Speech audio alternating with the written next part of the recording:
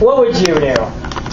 I mean, look at him. Not even a turkey sandwich, like one of those dry turkey sandwiches. He didn't have the thing around his neck the whole time. It came back to him. That's the kind of thing it is. Throw it away, and it comes back. Like, watch this, watch this. Want to take this? It came back.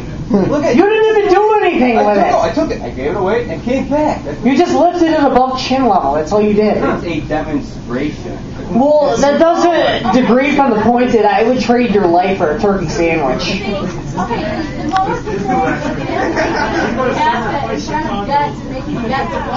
Oh, no, that's not exactly the I kind of assuming that was like... I got this, bro. I got this. Gus Jr. He wanted to be a man. Thing that became the mystery child. Full story, bro. You're supposed to use that on other people, not me. Dick nose? Get out of here. Give him the mic. Here, take the mic. Thank you. No, he was thinking about that.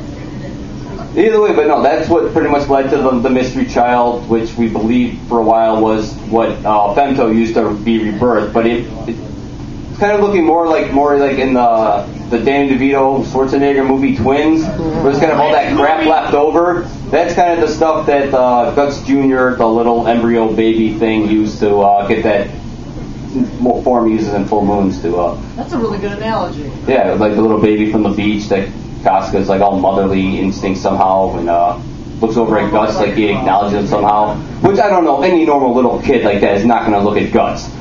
Seriously, they're going to look away. They're going to be like, that's a boogeyman. Is that a boogeyman, Mama? Yes, that's a boogeyman. You stay away from him. He has a dog hood. You stay away from the dog hood. He's got a big tattoo right here. He has a pretty pitching tattoo. I know, I want one. Just not the brand to go along with it. That would be a bad deal. Yeah, I don't want Demon's dog to be that. Sacrifice is surviving. It's not normal. You're not existing in the same. All of us are in the lower plane. Lower plane. Woo! Yeah, that's cool. That's where you get to sleep. You don't have ghosts coming after you. Material. You don't have things trying to possess you and make you rape your retarded girlfriend. She was not retarded. She was only mute. She was just mute. It's not the right word. Just she's out of it, man. She's gone. She's a mute female friend. She's not just mute. She goes, hey, apple. Still mute. Until they find the island. If they ever find the goddamn island, they're just going to keep going around. There's going to be like 13 misadventures along the way, and then they're going to get there, and then it's going to be... I'll play that goddamn Dreamcast game until I get to that island. No, it's a PS2 version. Damn it! PS2 version? I was always running the Dreamcast one, man. Get to the end, Costa has a little bit of memory for like 5 seconds, and they're just kind of like, fuck you. Fuck you. Hey, you're a fan of the series, not just a random player? Yeah, fuck you. What would you ask in that 5 seconds that Casca has her memory back? When will the Skull Knight actually say something useful and not encrypted? Or miss when it counts? Where did you put the half and half? That's what I would ask. He does like to lose stuff a lot, doesn't he? I can't drink coffee straight. I would have to ask where the half. I mean, when you have the power to travel between the laws of casualty, kind of like dimensional travel with your magical throw of Belthalite sword, I mean, you can go wherever. I mean, I wouldn't be able to remember where I left half my stuff. You couldn't even lift Guts' sword. I couldn't lift it. I could rather drag it around a little bit. Yeah, you could. Look at those noodle arms. Yeah. Guts, though, that big towering motherfucker with his gun arm, magnet hand, sword with magical properties. Wait, gun arm, magnet hand? He's like Mega Man! Mega Man 3. Alright, yeah, totally.